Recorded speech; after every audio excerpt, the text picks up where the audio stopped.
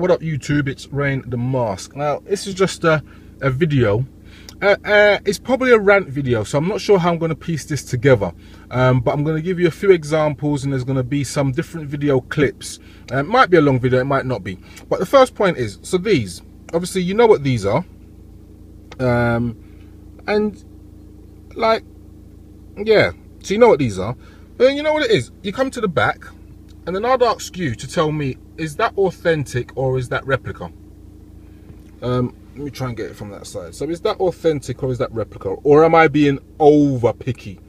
Now, what it is, I've seen replicas and the 23's been quite good, but this is an authentic shoe. You can probably tell by the carbon fiber. But I just don't think that, I don't know, maybe I'm just being overly picky.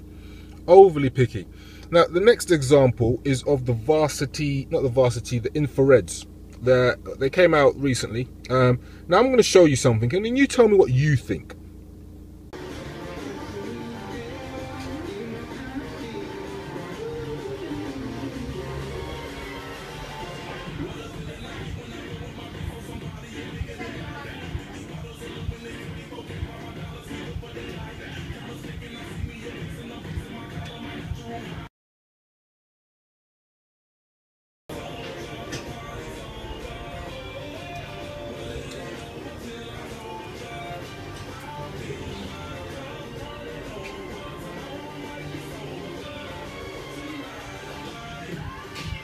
Now this is the ongoing saga.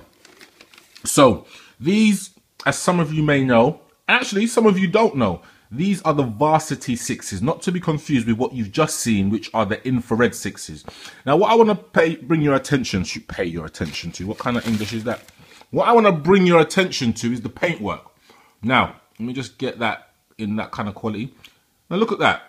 These are replicas, like a fraction of the price that you pay. Obviously for the infrared 6s, you paid what, $135, maybe that's $170, but these are like a fraction of the price, maybe 60 quid or maybe 70 quid. I'm not even sure how much I paid for these, or how much they are sold for, sorry.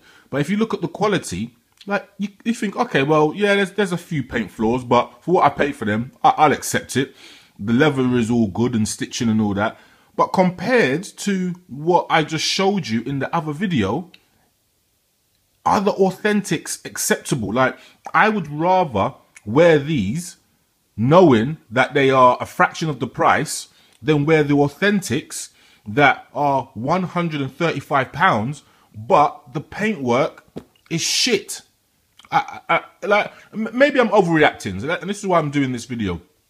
You guys holler at me and you tell me, am I overreacting in regards to you pay £135 and the quality is crap in regards to the leather and in regards to the actual paintwork? It's like buying a brand new car and then you buy a brand new car and you see brush strokes in the car, like on the paintwork, like a man's just used a paintbrush rather than the proper spray canting. Like, would you accept it? No. So why would you accept it on these? Like, I know enough men are just on a hype thing and they don't know what to look for. So they just buy them and they're like, right, okay, yeah, that's me. I'm nice. Boom, skeng. I've got these. Buy.